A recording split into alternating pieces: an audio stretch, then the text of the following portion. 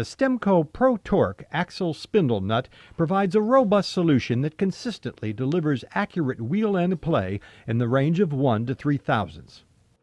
Using a torque wrench, tighten the Pro-Torq nut to 200 foot-pounds. Spin the wheel at least one full rotation and repeat this step 3 times.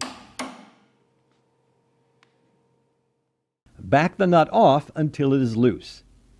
Using a torque wrench, tighten the nut to 100 foot-pounds. Spin the wheel at least one full rotation and repeat this step 3 times. Back the nut off one raised face mark. For more questions about this procedure, please see the Pro-Torq installation instructions or view www.stemco.com.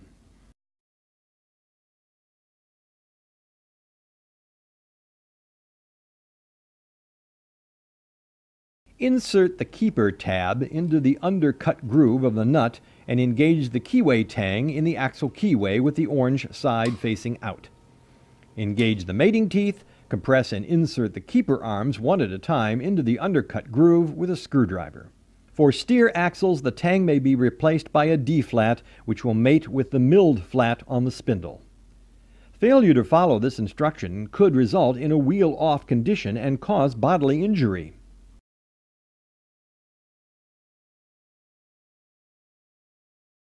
Using a magnetic base, mount the dial indicator on the spindle end, making sure the hub face is clean and free of gasket material. Adjust the arm of the dial indicator, setting the plunger tip of the indicator on the machined face of the hub at the 12 o'clock position. The plunger should be set up so that it is parallel to the axle of the spindle. When positioning the indicator tip, ensure that the indicator has adequate range of travel for proper measurement. Set the indicator to 0. Grasp the wheel hub assembly at the 3 o'clock and 9 o'clock positions. Pull the wheel end assembly outward while oscillating the wheel approximately 45 degrees. While continuing to pull, stop oscillating and read the indicator. Push the wheel assembly inward while oscillating.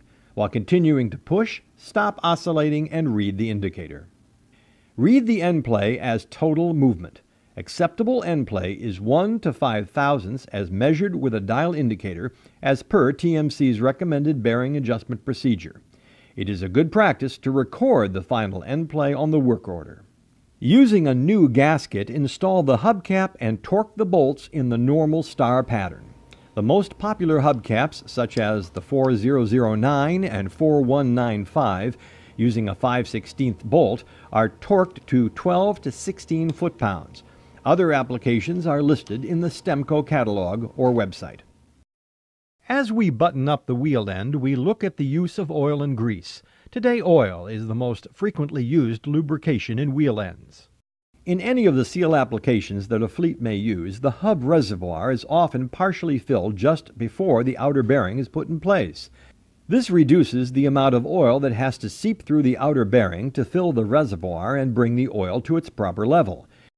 The same may be done with semi-fluid grease, using a template to hold the grease in place.